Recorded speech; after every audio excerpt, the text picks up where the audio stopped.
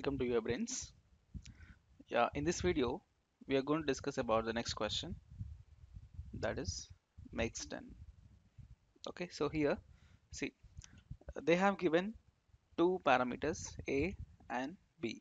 Okay, so given two integers a and b, return true if one of them is 10 or if their sum is 10. So it's very easy question, right? Return true if one of them is 10. Either a should be 10 or b should be 10, or one more condition if the sum is 10. So a is equal to 10 or b is equal to 10 or a plus b is equal to 10. Okay, and these are all the test cases. This is a method.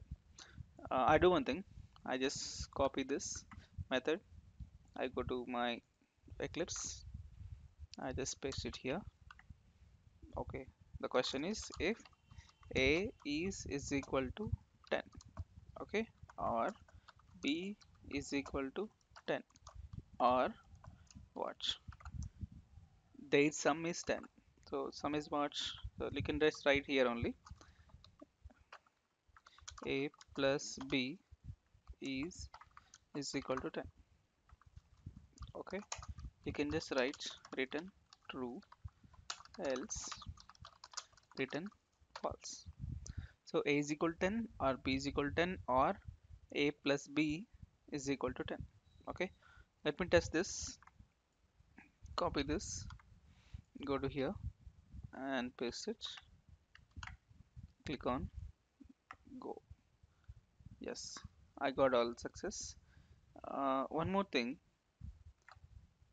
again the same setup. If condition is true, return true.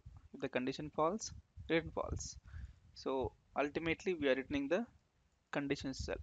So what you can do here, you can just remove this if statements.